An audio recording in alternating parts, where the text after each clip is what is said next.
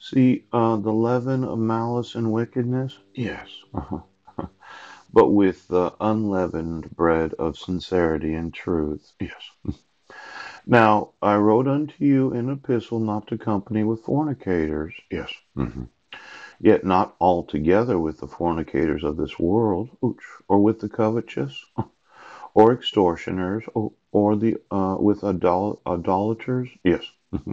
For then must ye needs go out of the world. But now I have written unto you not to keep company. Yes.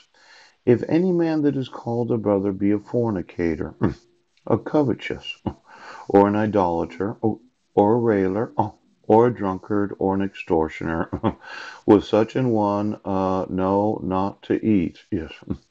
Now, here's the problem. Yes. For some reason, my wife decided to abduct my sons. Yes. And she was probably promised a large amount of money, Oprah. Poop! And in doing that, she gave herself over to the idea that she was going to use her physical body as a communication system. Well, I'm still married, but I was married to a woman that's very large breasted. Yes. That we had 5 sons with. Yes. Well, when she abducted them, she moved to Clallam County and you issued a protection order. Yes. I wasn't given any due process. Oh. Now, I'm thinking that my wife Heidi decided to use her physical body, yes, to embondage any woman where you could suck both your nipples at the same time. Boop! Now, as the husband of the wife, yes, I want to undo what effect she had over the last 8 years, yes. Because nobody asked me, oh, can you use my sons as a communication system? No. They didn't ask me. In fact, I think that Heidi would have said that there's no way that Paul will go with what we're doing. Yes. Now, as a husband, yes, when I found out what was going on, yes, I said, you're not using my sons. Poop.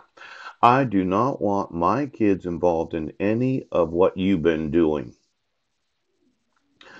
Now, that would involve Benjamin, yes, Maximilian, oh, Deacon, Bishop, yes, and Zachary. Poop. Now, while I was living at 1023 Kitchen Dick Road, yes, it looked to me that in the same year that I was living there, yes, that Mike installed all these electric boxes, yes, so they could be on a different electric power structure, yes, so that he could sell the property without actually selling it. Now, just looking at it, okay, I thought I was living on church property. Pooh. But my wife was living in the blue house when she first moved here. Yes, she was. And she volunteered to clean the church. Yes. While Mike was the pastor of the church. That's right.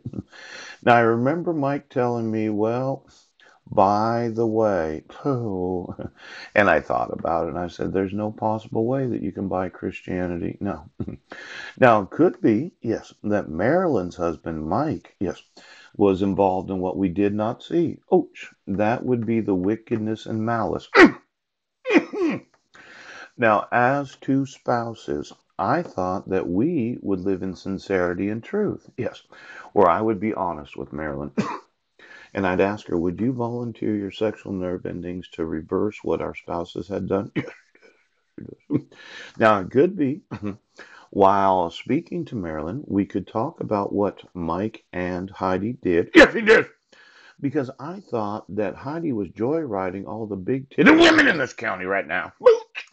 And then Mike, oh,